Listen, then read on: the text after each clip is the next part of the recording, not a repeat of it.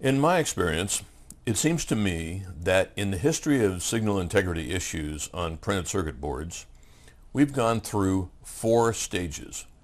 The first stage was kind of trivial. There were no signal integrity issues on circuit boards. It was truly a connect the dots kind of technology. In the second stage, we began to run into problems from inductance that occurred on the board, both in the traces and in vias. And this began to cause some signal integrity issues. In the third stage, we began to run into problems where resistance began to vary with frequency. This comes about through things like the skin effect and dielectric losses that look like resistance is varying with frequency. That's not exactly true, as we will discuss, but it looks like it. And this raises a different kind of set of problems for signal integrity. And then the fourth stage came about when we started dealing with signals with very short wavelengths. So short that any solutions that we came up with for the problems in the second and third stage are difficult or impossible to implement because there simply is not enough physical room. Now, as I said, in the first stage, there were no particular issues. In the second stage, when inductance began becoming a problem, the problems that came about were EMI, crosstalk, ground bounce, which we will talk about, and the solution to that, or at least part of the solution to that, is bypass capacitors. And so the whole topic of bypass capacitors and power distribution system design comes into play here. And then fourthly, reflections, controlled impedance traces, transmission lines, and terminations, and so on. So these 4 sets of problems started raising their heads when we began running into problems with inductance on the boards. Resistance varies with frequency. That's when skin effects started coming into play, dielectric losses started coming into play, and the primary impact of these 2 things is lossy transmission lines. In the second stage, we were able to treat transmission lines kind of as ideal lines without any losses. But in the third stage, we begin to have to be concerned about lossy transmission lines, and that raises a new set of problems. And then finally, as I said, in the fourth stage with very short wavelengths, there's just not enough room to implement the solutions. Even the time through a via becomes an important parameter and something we need to be concerned about, or maybe even change our design because of. Now, the thing that is taking us through these 4 stages is faster and faster rise time. Not so much frequency, as we will talk about as we go through these lessons, but faster and faster rise times. In the early stages of printed circuit board design, we were dealing with relatively slow rise times, and there was really nothing going on at the board level. But as rise times got faster, then we needed to worry about EMI and crosstalk and so on.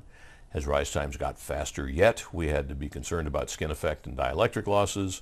And finally, when rise times get really, really fast, and therefore wavelengths get really, really short, we start running into the problems of via lengths becoming significant, via lengths becoming longer than the critical length, and so on. So faster and faster rise times is what is driving us through these stages. Now, individual designers may be at any one of these stages, depending on the technology you're using and depending on the technologies that are common in your particular industry. But even if you're working in an industry which is kind of back here in stage 2, sometimes you're stuck with buying components that are designed for stages 3 and 4, and those components can cause problems for you related to these more advanced stages, even though your industry really isn't at that stage yet. So no matter where you are on this spectrum, you do need to be concerned about the entire scope of signal integrity issues on circuit boards to know about potential problems that you might run into. Now the lesson relationships go kind of like this. Lesson 1 covers background information.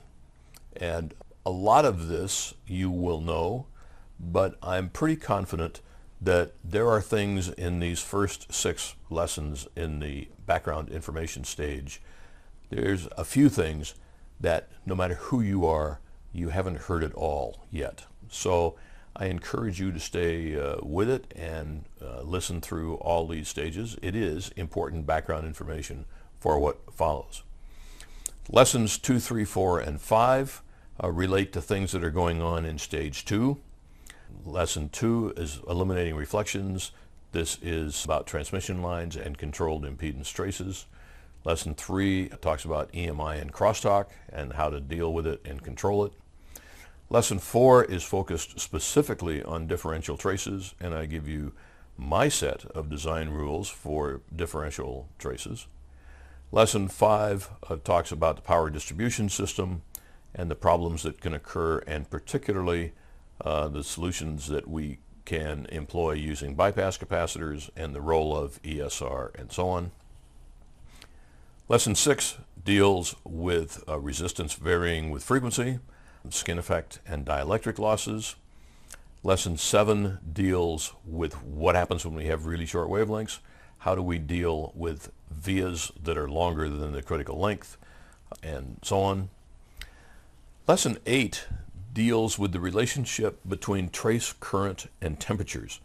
This is not normally thought of as a signal integrity issue, but it is a board design issue, and I kind of thought it would be good to include this along with the rest of the package, talking about the relationship between trace currents and temperatures and fusing currents on traces and so on.